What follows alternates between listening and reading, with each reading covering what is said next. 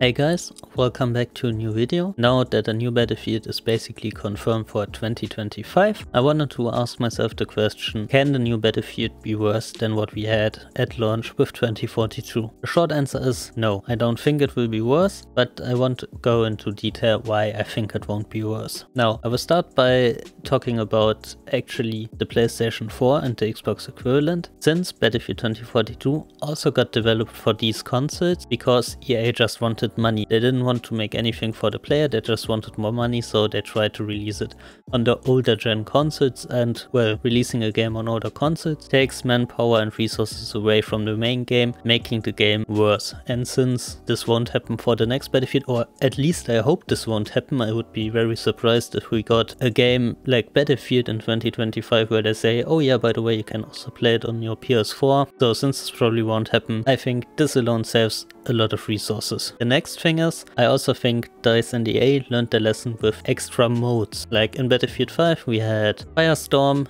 now in Battlefield 2042 we had Portal and Hazard Zone, and every time you develop those modes, they take a lot of resources away and usually they end up being wasted. Especially for like Hazard Zone, this mode flopped so hard, I think after like 2 weeks the mode had less than 700 active players, that's why they shafted it. And I think this basically shows them that the Battlefield community is not interested in stuff like a Battle Royale. So I at least hope they learned their lesson and won't try to do Battlefield Battle Royale version 3 in the next Battlefield game. And if they don't do it, this means we have more resources for the base game, making the game better. But those were just factors around the game. Now let's talk about some things in-game they probably won't do and make the game better. First of all, we have that the max will probably go back to 64 players. 128 players were more like a advertising move, it was a gimmick, but developing a game for 128 players comes with a lot of problems. For example, the performance was really bad since your PC and console had to render so much map and space. Then the tick rate got shafted a bit. I think we went from 60Hz servers back to 45Hz servers, making stuff like hit rate and the overall feeling of the game bad. And we also had map events like a tornado that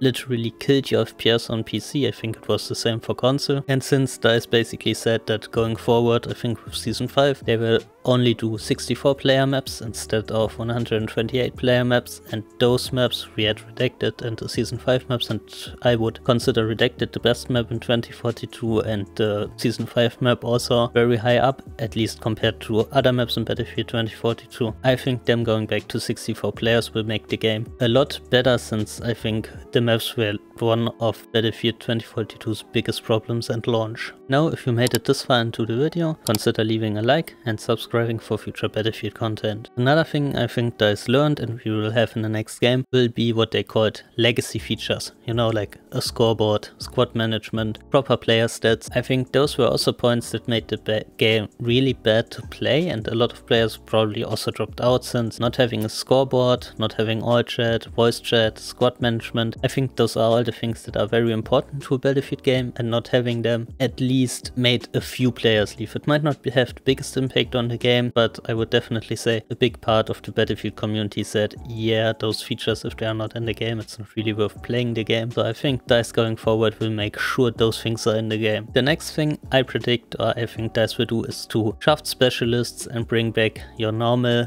faceless soldiers with normal classes, so we get more of the old school basic Battlefield team play and gameplay, and not like this Call of Duty clone we had with 2042 for quite a while. I will probably make a video in the future talking about how I would like to see specialists evolve from 2042, since I don't really have a problem with specialists in general, especially when you look at like how EA and stuff wants to make money, but I will go into detail with this in a future video. Now, if we put all of those things together, I think if they just do those things, they don't even have to do them well, if they just exist, the game will be miles better than what Battlefield 2042 was at launch, or even what Battlefield 2042 is now. But I now want to talk about a few smaller things that might add to the next game. So something that comes up a lot, at least I saw a few videos on YouTube over the last few days and weeks, was the discussion between live service or a premium model. So do we continue live service where we get a new season every 3 months, or do we go back to paid premium where you get like map packs and weapon packs and stuff? I will make my own video on what I think they should do and why I think those things, but I think we will probably have another live service game, but I hope this time they learned that doing 1 or 2 maps and 3 guns is not enough for the next Battlefield game. Now, DICE hired a lot of people for campaign, and honestly, when they first announced Battlefield 2042 that it had no campaign, I was actually very happy about it, since I'm not a campaign player, and not having a campaign means more resources for the multiplayer game. But I think if the next Battlefield has a decent campaign, this can help out the game quite a lot. So these were basically my reasons why I think the next Battlefield game will be better than 2042, even if all those things are not getting implemented perfectly right away. But I would like to hear from you. What do you think? Do you think the next Battlefield game will be better